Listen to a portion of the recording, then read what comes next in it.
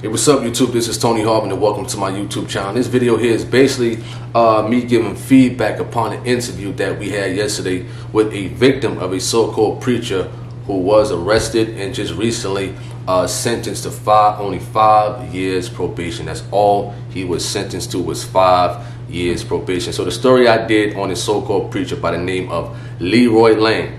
Now you could search it up, you could search the stories up, you could see news articles and things like that. And I did it last year on this so-called preacher. He was arrested, I believe for sexual misconduct. So we had the victim, one of the victims, to be interviewed on this channel yesterday. So you haven't checked out that interview with the victim, Jacqueline Pranta, and the situation happened out of there, Benton Harbor, Michigan. Y'all can check that interview out. She gives her testimony, strong testimony. Thank everybody who tuned in because it was alive and people sent off encouragement and things like that.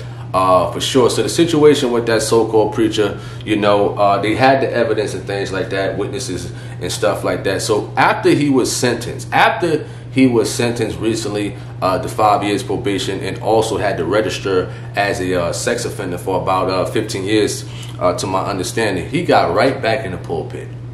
He got right back in the pulpit. Now, I tend to do stories like this because I want to expose these type of creeps out there who just try to use the pulpit, who try to use the word of God for the wicked hidden agenda on the people in general. I mean, the young victim had a strong testimony that should be brought to more parts of the world, because I'm pretty sure there's a lot of victims out there. The sad thing is they live in fear that they don't want to share their testimony, or they may feel embarrassed upon the testimony and things like that if they happen to share it, or people are going to blame them for the situation happening.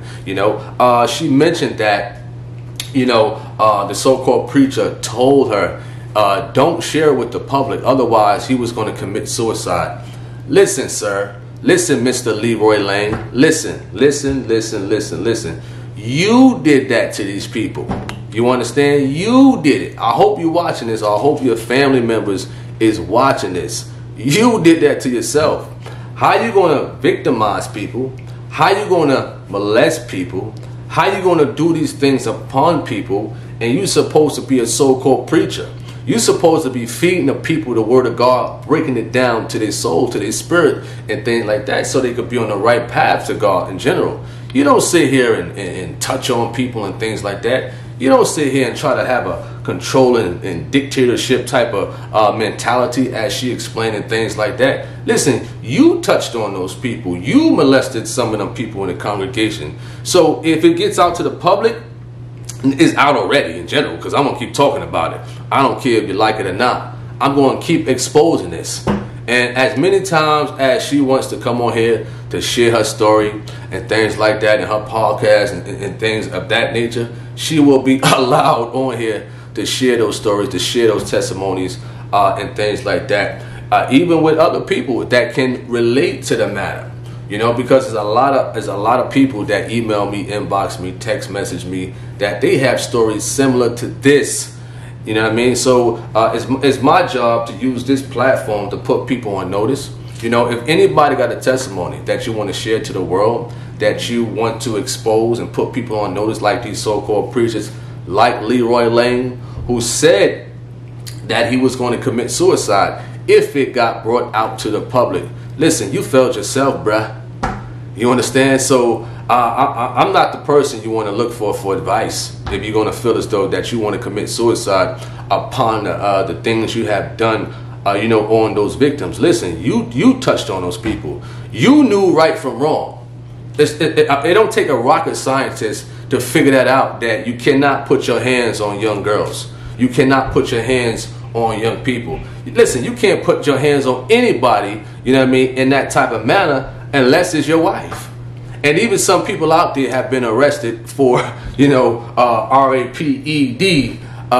their wife or their spouse in general. You know what I mean? So you brought that on yourself.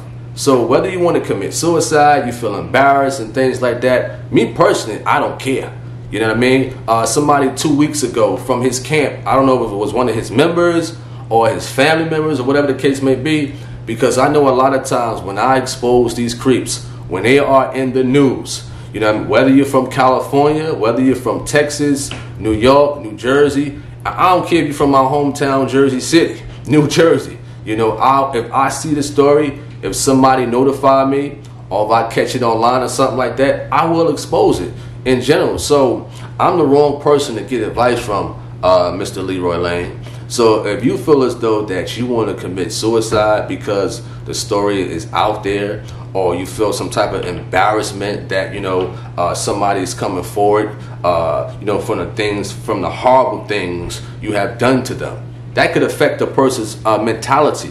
That can affect a person's emotions. That can really affect a person later on down the road. But it's a blessing that this sister is strong to share her testimony and things like that. You know, you're going to have some people in his camp, you're going to have some people in his family that try to put the blame on a victim or victims in general. You got so-called preachers out there like that.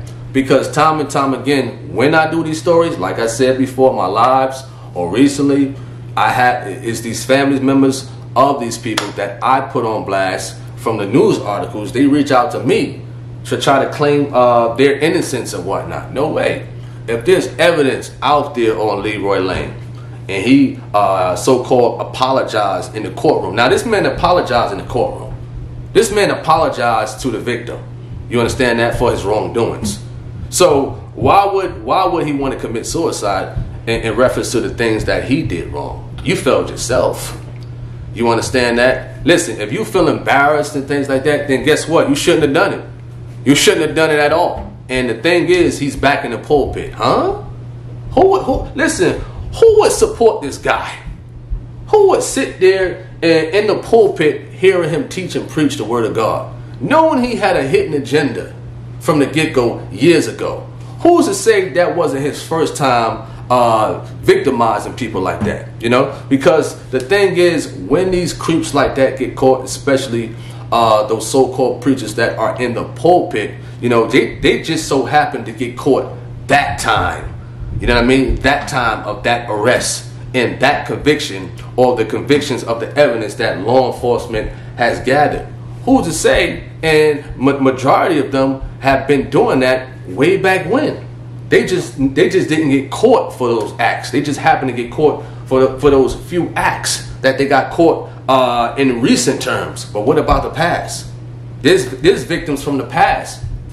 I've spoken to people that has been molested, that has been touched and stuff like that from grown creeps like that. But they was afraid to speak up. They feel embarrassed and things like that. Listen, there's no need to be fearful from people like that. There's no need to be embarrassed to share your story with the world, because somebody else out there could relate to that. You know what I mean? And you could be encouraged by one another in general. So my final message to Leroy Lane, you know, who was arrested, that I did a story on, and for his peoples that reached out to me on my cell phone. They sent me a text, they sent me a flyer of him having some type of service at his so-called church. Listen, I could care less. You know what I mean? I could care less. I wouldn't even want to walk past the church he preaching. I'm crossing the street. How about that? You know, listen, I don't want to be near that trash. You know what I mean? How could you support a man like that, and you still call him your preacher to that person that texted my phone about a week and a half ago trying to justify him? Leroy Lane, so-called Pastor Leroy Lane, you know what I mean, who was sentenced to only 5 years probation. Now, when I do these stories on these so-called preachers, the average amount they get is about 10 to 15 years in prison. But the young sister mentioned that the wife of Leroy Lane works in the court system. Huh? Listen, it raises a question. You understand that? It raises a question. You know what I mean? Sometimes it's not what you know, right? Come on. It's what? It's who you know. You understand that? But I'm going to continue to expose these creeps, you know. And if you're a victim out there, listen, please, you can share your story on this platform.